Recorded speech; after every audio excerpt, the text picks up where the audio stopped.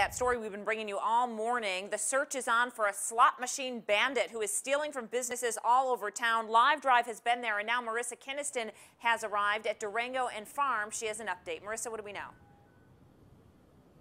Well, police just left the scene seconds ago, so we want to show you the front of the gas station and just kind of what we're looking at here. The police say the guy walked inside this gas station, and they say he does this very smooth. He walks in and nobody even notices what he is doing. We are still working to gather more information, but police say that man broke into a slot machine inside this gas station, then took off.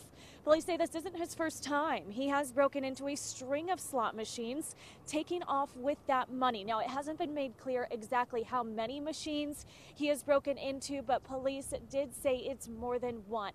And we do know he's driving a 2000 model silver Mercedes, but no license plates.